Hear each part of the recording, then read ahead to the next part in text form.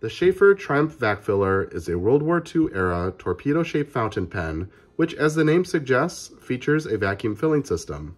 And that vacuum filling system was developed in an effort to support the war and help reduce the use of rubber domestically. The pen is mostly made out of celluloid, and it features conically shaped top and bottom finials. The top finial features the Sheaffer white dot, which has become a symbol of quality and a lifetime warranty. The clip is fairly short, it has an arch style, and it is spring-loaded, making it a very functional clip. The cap has a tapering design widening down to a pretty wide cap band, which is free of any markings. The cap comes off in just 1/4 of a turn, and it reveals a very beautiful two-tone 14-karat gold nib. This style nib Sheaffer coined as the Triumph nib, but it's also referred to as a tubular shape. And on the back, we have a black plastic feed. The section has a tapering profile with ribs that give you good grip. We then have a thin metal band that has threads to help secure the cap in place, followed by a bit of celluloid and then a step up to the barrel, and the barrel is straight till about this point. If I give the barrel a turn, we can see an engraving. The engraving reads W.A. Sheaffer Pen Co., Fort Madison, Iowa, USA, made in USA, and on the bottom we have a date code of 1250, and just below that we have an engraving. I bought this one secondhand. The original owner was named John Go. Right at this point, we start seeing a taper going down to the end finial. If I give the end finial a twist, we can see that it doubles as a piston knob. Pulling that piston knob back, we can see a metal rod, which inside the pen is connected to a rubber seal. Pulling the rod all the way back will allow us to fill the pen. If I put the nib into ink and I push down on this rod, it will create a low pressure system behind the piston inside it. And at the bottom of the barrel, we have a flare out, which breaks the seal and allows ink to be drawn into the barrel. In the hand, the pen is a very comfortable length and it is very well balanced. It's suitable to use for long writing sessions. And if you like posting your caps, you can. It posts securely and deeply. It makes the pen a little bit longer, but it doesn't really alter the balance. In terms of size comparisons, here's the Sheaffer Triumph Vac Filler, a typical Pilot G2 rollerball pen, and your standard Sharpie. Before we get into the disassembly of the Triumph Vac Filler, I wanted to take a moment here to compare it with a few other fountain pens. Up top, we have the Waterman Dauntless, which I recently restored on this channel. This pen dates back to the 1930s and 1940s, and just like the Vac Filler, this one is primarily made out of celluloid. Below the Vac Filler, we have the Sheaffer Stylist, which is a torpedo-shaped fountain pen that dates back to the 1960s. I have this one in a gold-plated material, but it also was offered in a variety of other finishes. And at the bottom, we have the only modern fountain pen on the table today, and that is the Pilot Custom 823, which is one of the most popular vacuum filling fountain pens on the market. I have these pens arranged from smallest to largest. The Pilot and the Vac Filler are the only ones that have rounded finials. The other two have squared off finials. The two Sheaffers both have spring-loaded clips, and the other two have bent metal clips. The Vac Filler and the Custom 823 are both vacuum filling fountain pens. The Dauntless is a lever filler, and the Sheaffer Stylist is a cartridge converter pen. Let's take a look at these pens with their caps removed. All caps unscrew with the exception of the Sheaffer Stylist, which has a pull-off cap. In their uncapped form, the Vac Filler is now the shortest pen, followed closely by the Dauntless, and then the Stylist is longer than that, and the 823 is the longest of the bunch. Let's take a closer look at these nibs. All four nibs are made out of 14-karat gold. The two Sheaffers are both tubular-shaped nibs, which again Sheaffer termed as the Triumph nib. The Stylist is a much shorter nib than the Vac Filler, and the vac filler is a two-tone nib. The Waterman and the Pilot have a more traditionally shaped nib, and also their sections are more traditionally shaped, with a flare out at the top and then a tapering portion to threads, which both are smooth to the touch. Both of the Sheaffers, in contrast, have a tapering profile section without a flare up at the bottom. And the vac filler is the only one that has threads built into a separate piece. Let's take a look at these pens with their caps posted. All caps post securely and deeply, and in their posted form, both of the Sheaffers are about the same length, and they're the shortest of the bunch, followed closely by the Waterman Dauntless, and then the longest is the Pilot Custom 823. To disassemble the Sheaffer Triumph Vac Filler, the cap unscrews, and if we take a look inside, we can see there isn't a cap liner, so there's nothing really to disassemble from this cap. For cleaning purposes, I would recommend just running it under warm water or perhaps soaking it with a little bit of mild detergent. The nib can be unscrewed from the front of the pen.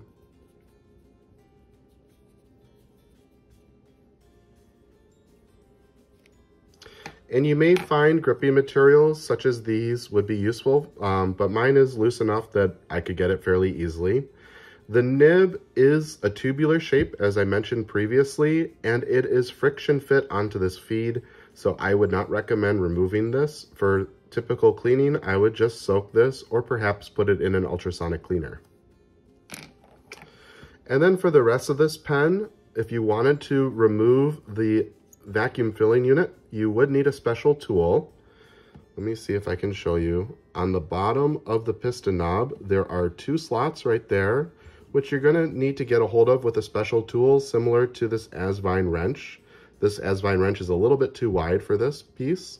You would attach it to that and unscrew, and that would loosen the rod from this piston knob and allow you to push the entire rod through the front of this pen. Unfortunately, I don't have that special tool, and luckily this vacuum filling system is working just fine. You can see there's a lot of pressure buildup. So maybe down the road, if I do need to do some maintenance, I will post an update. But for the purposes of this video, I do want to also show you that you can unscrew the barrel from the inner sleeve. And there you can see the vacuum filling rod. Also, the metal band that contains the threads is loose in this assembly. So once you remove this back piston knob and pull off the outer sleeve, you should be able to take this ring off as well pretty easily. So for today's video, that's as far as I'm going to disassemble this pen. And then in terms of reassembly, it's pretty straightforward. We are going to screw back on our nib unit.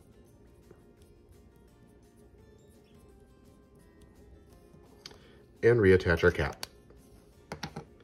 And now we're ready to ink up. Inking up the Sheaffer Triumph Vac Filler, today I selected Waterman Serenity Blue, which is a nicely saturated blue ink that's easy to dilute with water, so it's very safe to use on vintage pens. I'm running a little bit low, so I filled some into an ink miser, which we'll use today. Cap unscrews. And we're going to unscrew the back piston knob and pull the rod all the way back. Place the nib into the ink and push down on the piston rod to draw ink into the pen. I'm going to do it one more time just to see if we can get a nice full fill. I don't want to do a super fill with this pen, but I can see that I did take out quite a bit of ink from that ink miser, so I think we're in pretty good shape. Let me wipe off the nib.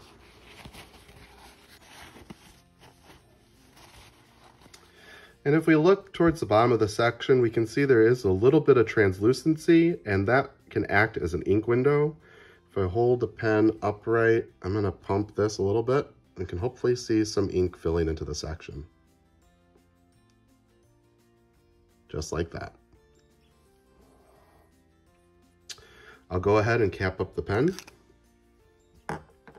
and we're ready to write. Okay, writing with the Sheaffer Triumph Vac Filler. Cap unscrews, and I am going to unscrew the piston knob to allow ink to flow from the barrel into the section nib and feed.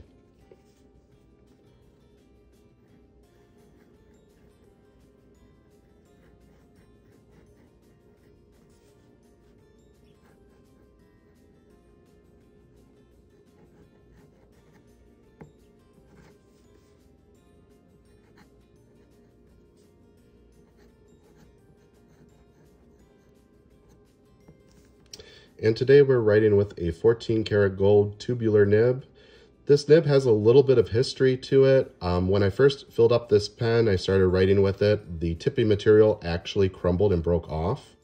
I reached out to a couple nib smiths that I know, and they recommended I try and find a replacement nib because it would just be too expensive to try to weld on extra tipping material. So what I did was I actually used some micro mesh and slowly ground down this nib to become somewhat of a stub point. So I'm going to call it a stub 14 karat gold nib. And doing that will somewhat shorten the lifespan of this nib, but I figure if I'm going to have to replace it anyway, I might as well enjoy it while I still have it. In terms of ink, as I mentioned previously, we have Waterman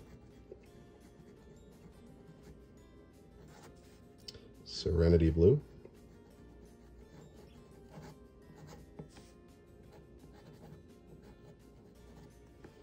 And then in terms of flex,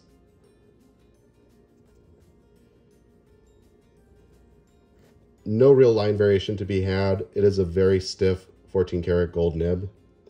And for reverse writing,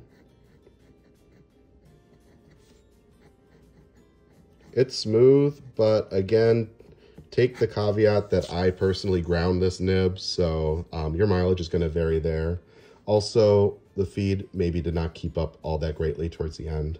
So for this particular pen, I think you could reverse write for a thinner line, but it might not be the most reliable line in the world.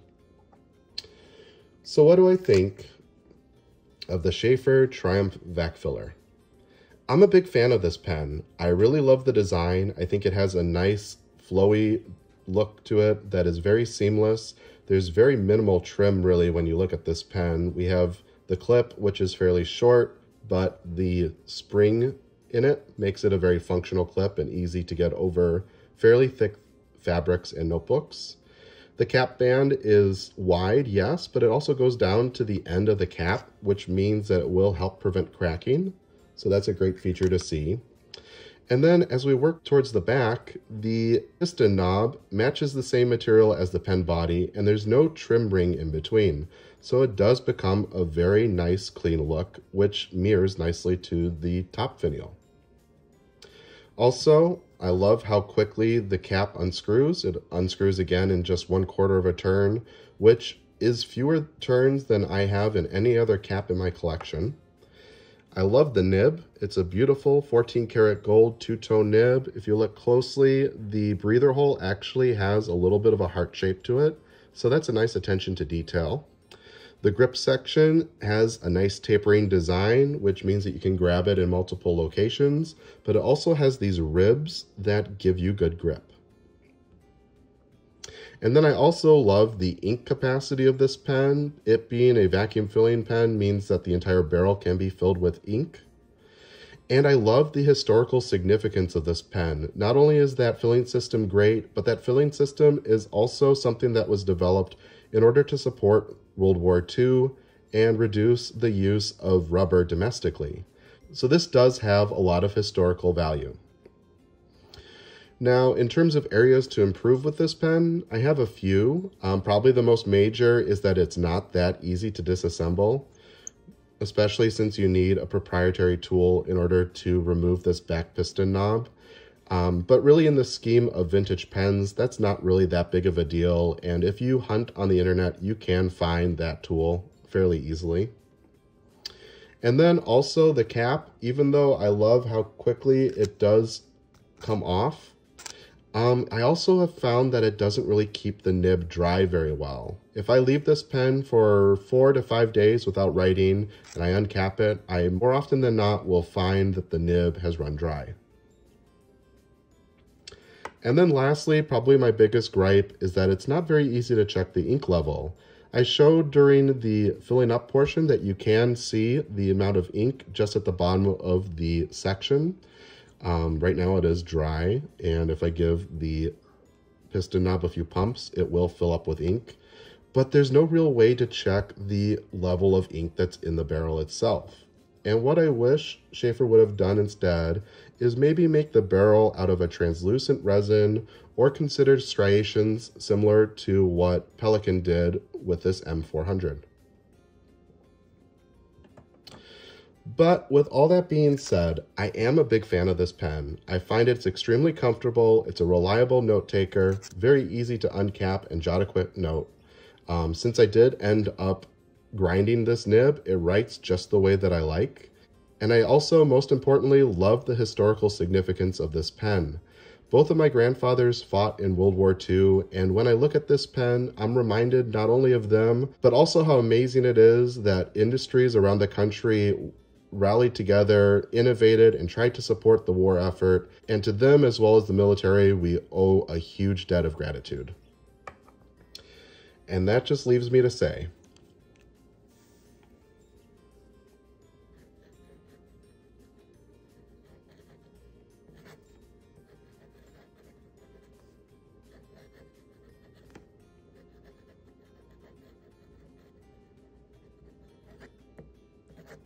thank you for watching.